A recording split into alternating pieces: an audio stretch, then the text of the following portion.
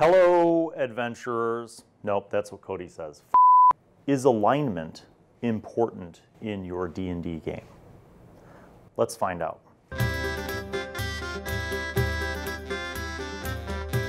D&D 5th edition. How do they handle alignment? Let's explore that. So here's a 5th edition player's handbook. I'm going to go to the table of contents. And where I would think that I would find alignment should be somewhere in like the whole beginning character creation thing, right? But in fact, it's not even in the table of contents. I'm going to just show you. It's not even in the table of contents. Where the hell is alignment in 5th edition? Go to the back here. And I go to the index, the fine print, like 4-point font print. Alphabetically search for alignment. And lo and behold, I find alignment. And this is how it's listed, friends. Alignment, 122. That's one page, not a range of pages, just one page. So we go to 122, which I have bookmarked with a napkin from Portillo's. No, maybe McDonald's, I don't know. Here's what 5th edition alignment says. A typical creature in the worlds of Dungeons & Dragons has an alignment which broadly describes its moral and personal attitudes. Alignment is a combination of two factors. One identifies morality, good, evil, or neutral. Neutral? Really, Bill? Good, evil, or neutral. And the other describes attitudes toward society and order, lawful, chaotic, or neutral. Thus, 9 distinct alignments define the possible combinations. These brief summaries of the 9 alignments describe the typical behavior of a creature with that alignment. Individuals might vary significantly from that typical behavior, and few people are perfectly and consistently faithful to the precepts of their alignment. Some of you who watch D&D with high school students might be saying to yourself, Bill, I've noticed that you don't pay a lot of attention to alignment and that you don't explore it a lot with the newbie players and that you don't make it a big factor of their role playing. And that's true because I haven't used it. Haven't. I also, when I've been playing characters recently, which isn't much because I'm usually a DM, but when I have played in shows like The Bard's Tale or other, gatherings that are held for gaming, I also don't use alignment. The reason why I've been a bit opposed to alignment is because I feel like in a lot of people's game settings, alignment can be too restrictive. Whether it's the player interpreting it too strictly or the DM requiring players to play within their alignment too strictly. I'm not saying I don't value the concept of alignment, but I think the wording here is really important. Let me read this component, right? These brief summaries of the 9 alignments describe the typical behavior. I want to focus on typical. Like Wizards of the Coast should have put that in bold. Typical. It doesn't mean concrete. It doesn't mean you always, if you're lawful good, you can never deviate from this code. Okay? Individuals might vary significantly from that typical behavior. So I like the fact that Wizards they followed up by emphasizing this. But do you as players and you as game masters and DMs, do you actually understand that? Do you understand what they're trying to say here? Have you inferred the correct meaning? And my assertion is that the correct meaning for alignment is in fact a code or a moral compass or a set of guidelines for your character to generally follow, but no person is ever uniformly on their path in life. And I mean this not just in games, I mean this in reality, right? You could be an inherently good person who believes in law and order and the importance of a civilized country who sometimes breaks the rules. I do, I'm sure many of you do. How many of you have ever done a rolling stop at a stop sign when there's no other cars around? Or how many of you have gone 10 over the speed limit on the road? Or maybe when you were a kid, you shoplifted like a piece of candy. You know what I mean? We might be good people who sometimes do things that aren't good or sometimes do things that aren't lawful, right?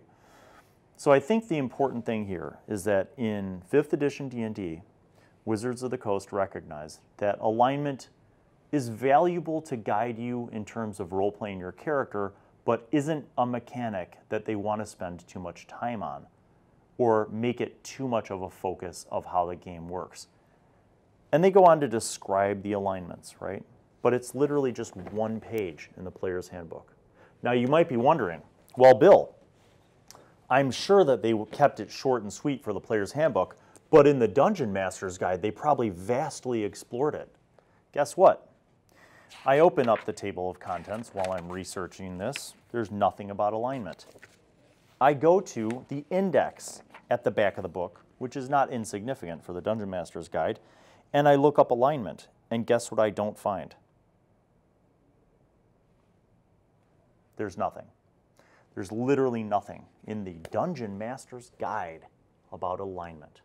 So what can we infer from that? We can infer that in 5th edition Dungeons & Dragons, alignment is a role-playing element, but not an important game mechanic. And that's a big thing to consider. Why is that a big thing to consider? Because I'm going to take us back in the time machine. That's right, people, my 1st edition AD&D books. I'm going to compare now, and more importantly, contrast the difference between alignment in 5th edition now and how it was originally conceived in 1st edition. And we can maybe get some more meaning out of this. So let's start with the player's handbook. How does alignment differ between 1st and 5th edition? So you might notice, by the way, that my player's handbook is pink. The reason for that is, quite simply, I brought it on a road trip, a family road trip to Florida, and it sat in the back of the car, and the sun was so intense that it bleached my player's handbook. So this player's handbook, in the table of contents, where you would think that alignment would be, it's not just some small subnote, but after races and classes, it's a big, bold thing. Am I pointing to the right thing? It's kind of hard to read upside down. Alignment. Big, bold thing. So, right off the bat, that shows that in 1st edition, alignment was considered kind of an important mechanic. Let me expand on TSR's offerings here. So this is, if you have a old school player's handbook, this is on page 33. Alignment. After generating the abilities of your character, selecting his or her race, and deciding upon a class, it is necessary to determine the alignment of the character. Look at how important alignment is. I mean, they're basically saying that, like, look, you pick out your race, class, abilities, but then alignment, boom. Like, this is more important than hit points. This is more important than AC, than equipment. They put it in a forefront. They put it in an important place in the character creation process. Let's see why. It is possible that the selection of the class your character will profess has predetermined your alignment. A druid is neutral. A paladin is lawful good. A thief can be neutral or evil. An assassin is always evil. That's interesting. Yet, except for druids and paladins, such restrictions still leave latitude. The thief can be lawful neutral, lawful evil, chaotic neutral, neutral, or even neutral good. And the assassin has nearly as many choices. The alignments possible for characters are described below. Then, much like 5th edition, they have brief descriptions of the alignments. The descriptions are not exactly the same. They've evolved, but essentially there are, 9 alignment ranges. Now, this is the part that I'd like to compare and contrast with the 5th edition. So this is an interesting little paragraph. Naturally, there are all variations and shades of tendencies within each alignment. The descriptions are generalizations only. What can we infer just from that? Just from that statement? I think that we can read that statement and see a very similar description in 5th edition that says, look, these are block guidelines for your character's moral compass, their behavior, their belief system, but there are tendencies. There are variations. They meant it, even in 1st edition, they meant alignment to have some flexibility. It wasn't meant to be this inflexible, code that your character had to always play by. The descriptions are generalizations only. And then it goes on. A character could be basically good in its true neutrality or tend towards evil. It is probable that your campaign referee will keep a graph of the drift of your character on the alignment chart. Now I'm laughing because like keeping a graph of someone's ups and downs on an alignment chart is very much a crunchy, like old school mechanic thing. Like people, like I would never keep a graph of that. That's ridiculous. This is affected by the actions and desires of your character during the course of each adventure and will be reflected on the graph. You may find that these actions are such as to cause the declared alignment to be shifted towards or actually to some other. So maybe there's a mechanical reason to keep the graph because they're saying that if you played out of character or out of alignment enough that you can actually shift alignment. Now that's an interesting concept. There's no discussion about that in 5th edition. If you make a paladin who's lawful good and you consistently weren't role-playing that character lawful good, what is the DM supposed to do? Just accept it? Or just ignore alignment altogether because they realize that it's too messy? Or do they say, hey, you haven't been role-playing lawful good, you've been really role-playing more like chaotic good. And based on these adventures and what I've been keeping, and this graph that I've been keeping, you are now chaotic good. So what's that do? What's the point? So in 1st edition, there's actually a block paragraph called Changing Alignment.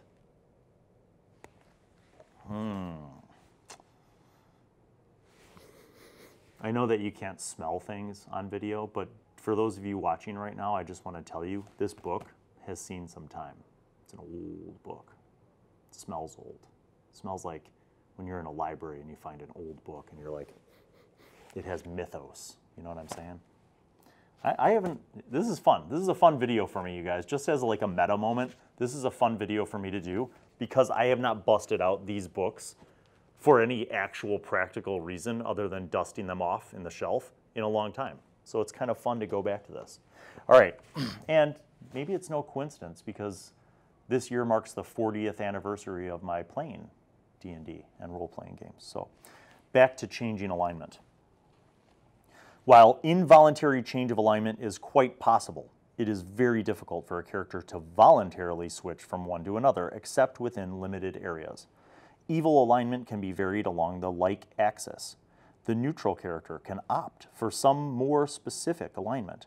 Your referee will probably require certain stringent sacrifices and appropriate acts, possibly a quest as well, for any other voluntary alignment change. In fact, even axial change within evil or good, or radial movement from neutrality, may require strong proof of various acts. Further voluntary change will be even more difficult. Changing back to a Forsaken alignment is next to impossible on a voluntary basis. Even involuntary drift will bring the necessity of great penance. So the fact that there's even a paragraph block about changing alignment is pretty significant. They thought about it. They must have play tested. They must have had experiences in their adventures, in their campaigns, where people shifted from good to evil or lawful to chaotic or some other form of changing alignment. That's a recognition. This is my inference now. That is a recognition, in my opinion, that they understood that it wasn't realistic for a player to have to consistently play an alignment for a character without any deviation. And that furthermore, in some storylines, it might be more interesting to see that. And I think we could all think of some stories from books or movies where somebody had a fundamental life experience that changed their alignment, changed who they are. You know, a good person who was really put through something traumatic and then just became evil. Or somebody who was fundamentally lawful and law-abiding who, went through some, epic life-changing experience that exposed them to, a different kind of perspective, and now they're kind of more chaotic or entropic or whatever, what have you. I think there are plenty of heroes and villains who go through these alignment shifts, right? So I think it's just cool to see what, the originators kind of envisioned with first edition AD&D regarding alignment, but this video is not done. I briefly mentioned mechanics. Alignment. Now, here's where I start to get a little bit salty, let's say, because yes, in a way, they understood that alignment from a role-playing perspective needed to be flexible. But then they went and made a whole bunch of mechanics because remember that, you know, D&D was derived from and created by wargamers. They were naturally people who liked lots of rules and crunchy, number crunching stuff, right? Mechanics. So they created a lot of mechanics about alignment as it impacted magic and equipment, specifically magical or enchanted items. And this is where I start to get annoyed, because I remember being a player and being like, well, why can't I use that sword? Because you're good and the sword is evil. Who cares? It's a sword, you know? Now, if that was an element of role-playing, if the DMs at the time had said, okay, go ahead and pick it up, see what happens, and then I become gradually like my mind is poisoned by the suggestions of the evil sword, you know, or my soul is tainted somehow. That would have been a cool role-playing experience, but those things didn't happen. A lot of times, the way I saw alignment being implemented or used in games with regards to equipment and spells was just kind of like a, you know, putting up a wall. And that, even as a kid, I recognized that wasn't cool. Okay, so, let's get into the mix. The DM's Guide has a whole bunch of stuff about alignment. Alignment describes the broad ethos of thinking, reasoning creatures. Pretty cool. Again, even then in first edition, they're saying the broad ethos. Those unintelligent sorts being placed within the neutral area because they are totally uncaring. I don't know about that. Note that alignment does not necessarily dictate religious persuasion, although many religious beliefs will dictate alignment. As explained under alignment languages, this aspect of alignment is not the major consideration. The overall behavior of the characters, behavior determines actual alignment. Wow, let me reread that. We're experiencing some revelations right now, people. The overall behavior of the character is delineated by alignment, or in the case of player characters, behavior determines actual alignment. That's pretty deep, because that's them recognizing that a player could choose an alignment, but that their overall behavior can vary from that, and then that behavior and actual role-playing should determine their true alignment. Let's continue. Therefore, besides defining the general tendencies of creatures, it also groups creatures into mutually acceptable or at least non-hostile divisions. This is not to say that groups or similarly aligned creatures cannot be opposed or even mortal enemies. Two nations, for example, with rulers of lawful good alignment can be at war. Bands of orcs can hate each other, but the former would possibly cease their war to oppose a massive invasion of orcs, just as the latter would make common cause against the lawful good men. Thus, alignment describes the worldview of creatures and helps to define what their actions, reactions, and purposes will be. It likewise causes a player character to choose an ethos which is appropriate to his or her profession, and alignment also aids players in the definition and role approach of their respective game persona. With the usefulness of alignment determined, definition of the divisions is necessary. Written like a true tech manual. That was very dry, but yet informative, okay? Very logical. Major divisions. There are two major divisions of four opposite points of view. All four are not mutually exclusive, although each pair is mutually opposed. Law and chaos. The opposition here is between organized groups and individuals. That is, law dictates that order and organization is necessary and desirable, while chaos holds to the opposite view. Law generally supports the group as more important than the individual, while chaos promotes the individual over the group. Good and evil. Basically stated, the tenets of good and human rights, or in the case of AD&D, creature rights. Each creature is entitled to life, relative freedom, and the prospect of happiness. Cruelty and suffering are undesirable. Evil, on the other hand, does not concern itself with rights or happiness. Purpose is the determinant. There can never exist a lawful chaos or an evil good. These and their reverses are dichotomous. Man. So then they go ahead and they describe, in the same way that the Player's Handbook did in all the editions, they describe the 9 basic options, right? Neutrality, neutral good, neutral evil, lawful good, lawful neutral, lawful evil, chaotic good, chaotic neutral, chaotic evil. Each of these cases for alignment is, of course, stated rather simplistically, and ideally, for philosophical and moral reasonings, are completely subjective according to the accumulation of the individual. Now remember, this is the DM's guide, so this next passage is important. You, as Dungeon Master, must establish the meanings and boundaries of law and order as opposed to chaos and anarchy, as well as the divisions between right and good as opposed to hurtful and evil. You as the DM, you as the Dungeon Master. So see, here they're putting it on the Dungeon Master. So players have an obligation, if they're using alignment, players have an obligation to use that as a guideline for how to role play their character, their moral approach, their beliefs, their perspectives. But the Dungeon Master also has an obligation, if you're using alignment, to propagate that in the world, to populate the world, whether it's individual creatures, groups, organizations, whole kingdoms, whatever, right? So they go on to say, lawful societies will tend to be highly structured, rigid, well-policed, and bureaucratic hierarchical.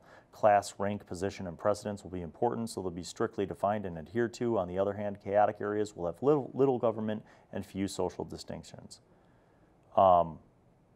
They go on here. Alignment continues on for another 2 pages. They talk about alignment with respect to the planes. They talk about graphing alignment. So the reference they made about the graph.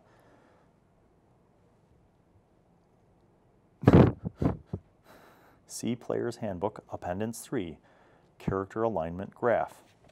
Okay, let me bop back to that. This should be funny.